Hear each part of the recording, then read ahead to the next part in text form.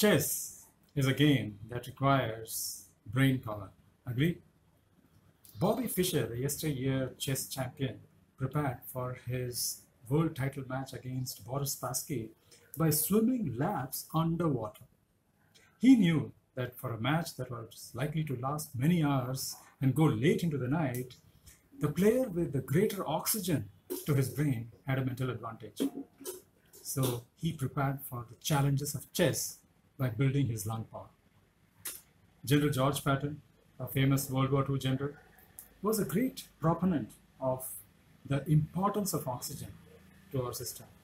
At office, when he was going on rounds, if he saw anyone sitting at the desk for far too long, he would go up to him and say, "How long have you been sitting here?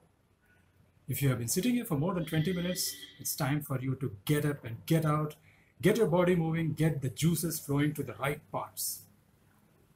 Two great men, great proponents of the virtues of oxygen. Well, we also are aware of the virtues of oxygen, aren't we?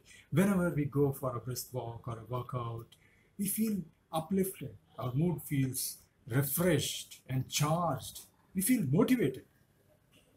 Sometimes all that we need is the air that we breathe to get motivated.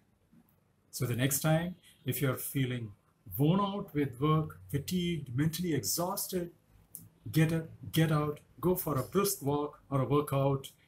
Feed your brain with the fuel that it requires to feel refreshed, creative, and fully charged so that you come back ready to combat the challenges of your work and life. Have a great week.